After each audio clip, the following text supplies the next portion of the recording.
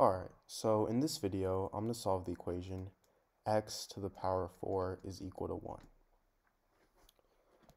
So to solve this, I need to find the value of x. So I'm going to subtract 1 on both sides. So I get x to the power of 4 minus 1 is equal to 0. Now from here, I'm going to rewrite this as x to the power of 2 times 2 minus 1 to the power of 2 is equal to 0. And the reason I did this is because now I can use the property a to the power of m times n is equal to a to the power of m to the power of n. So in this case, x to the power of 2 times 2 is equal to x to the power of 2 to the power of 2. So I have x to the power of 2 to the power of 2 minus 1 to the power of 2 is equal to 0. And now another property I can use is a squared minus b squared is equal to a plus b times a minus b. So in this case, a is x squared and b is 1.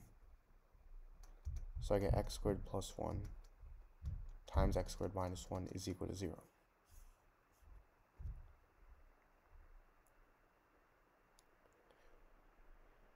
Now this gives me two equations.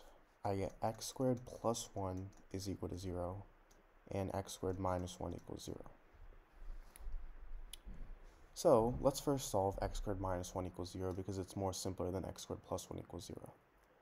To solve this, I'm going to first add 1 on both sides. So I get x squared is equal to 1.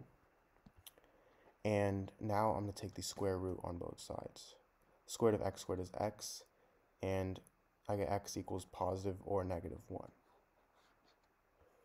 Now for x squared plus 1 equals 0, I'm going to subtract 1 on both sides. So I get x squared is equal to negative 1.